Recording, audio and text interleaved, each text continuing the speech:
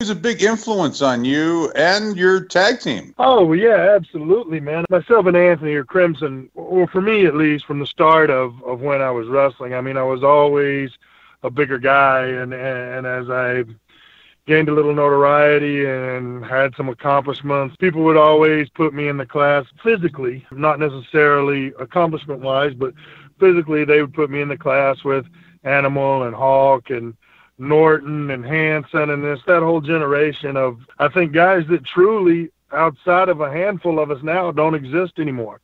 So to say he was an influence on us, yeah, man, that was myself and Crimson. We really appreciated our time with him. Well, he gave you the permission to use the shoulder pads, right, with the spikes. I thought that was so cool at the 70th anniversary show. You know, it's still surreal to me kind of how all that came about, right? We were booked with Joe on a show in Clarksville, tried and true professional wrestling up there. And we were booked on a show with Joe to manage us, and thought it would be a good idea.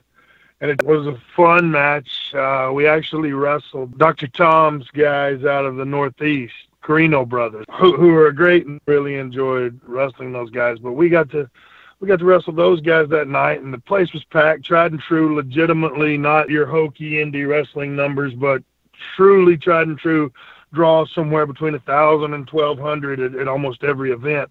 So it's a pretty special place to get to go and perform. So we've got Joe with us, and we're going to do post-match picture session in the ring. At intermission, the line, Carmine, I kid you not, I put online the other day, it was probably about 200 people at an intermission. Wow. But, man, the more I think about that, it was probably close to 300 or 400 people. I mean, the line was literally out the door to climb into the ring and snap a shot with myself and Animal and Crimson. Obviously, let's don't get it twisted. Animal's the draw here, but the line is magnificent. It's out the door.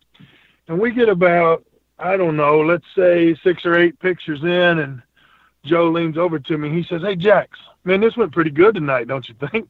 And I said, "Well, yeah, I mean, I think so, but you know, who am I to judge?" He said, "Well, you guys ever thought about painting your face and getting some bigger spikes or maybe wearing our shoulder pads? You guys ever thought about that?" Oh, and wow. Honest to God, Carmine, it caught me off guard, man, because, I mean, that's, like I said, in some tribute social media stuff I had, for me, that's stuff that a dream is made of. One of the guys that I grew up watching, idolizing, and now he's saying, "Hey, you should paint your face like I paint my face, and maybe you should get some spikes like I got spikes." And I said, "Well, yeah, Joe, man, we think about that, buddy, but the way I was trained and where I come from with Dr. Tom and Danny Davis and those guys, you don't just assume someone else's ideas or gimmicks or identities or however you want to describe it, right? I mean, you don't just think, oh, I'm a big muscled up guy and I'm going to paint my face and wear spikes and hope people think of the Road Warriors when they see us. Although you dream of wanting to do that out of respect for the guys that came before us, that's just not something you do. It's just you don't do that, right? But then... Well, you shouldn't. Yeah, you shouldn't. Some guys do. I mean, some guys do. But Joe leans in and he says, "Hey, you ever think about painting your face, wearing spikes?" "Well, hell yeah, we think about it, but, you know, we can't do it without running it by you."